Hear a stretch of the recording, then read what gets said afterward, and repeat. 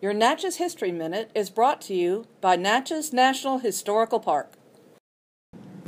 On this day, September 6, 1863, the New York Times published an article describing the contraband camps at Natchez, located north of the city, below the bluffs and along the river, and at the forks of the road, the former slave market of Natchez.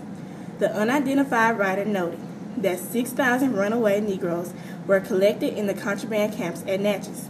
Of these, some 300 will be fit for military service.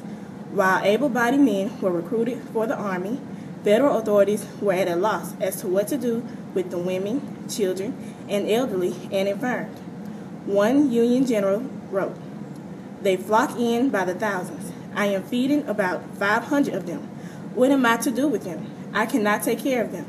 So many free men had swarmed into Natchez that Grant had been forced to close the picket lines. The newspaper accurately predicted that if placed in contraband camps, the former slaves would become indolent, filthy, and would sicken and die.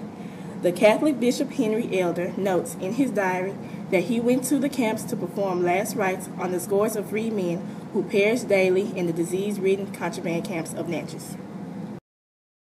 I am Hannah Jackson, an 11th grader at Natchez Early College Academy, and this has been your Natchez History Minute.